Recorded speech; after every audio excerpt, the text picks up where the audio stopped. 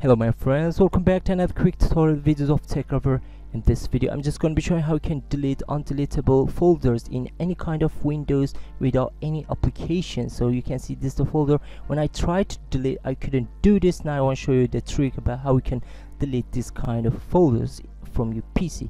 Go to run, write cmd, then once you got on this page, type here cd, then space /d and the location of the folder.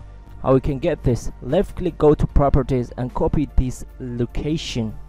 So let me copy it and close this. Go back here on the CMD, left click here, go click on edit and paste the location, then click on enter.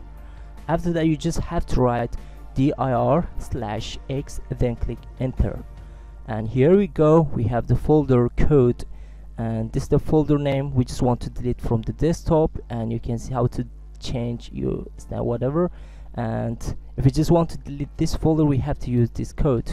So I'm going to click here, click on mark, and I'm going to selecting the code and left click, click on edit and copy, and we're going to paste here. Before this we have to write rmdir/q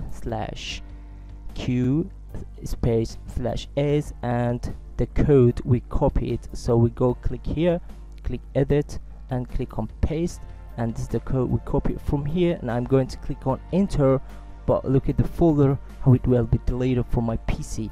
So after I'm clicking enter, the folder will be disappear from my desktop. So it was a way about how we can delete the undeletable folders from your PC. Hope you guys enjoyed the video. Please subscribe to my channel, share this video with your friends. If you like the video, don't forget to hit the like button, and see you until next quick tutorial videos. Bye bye my friends.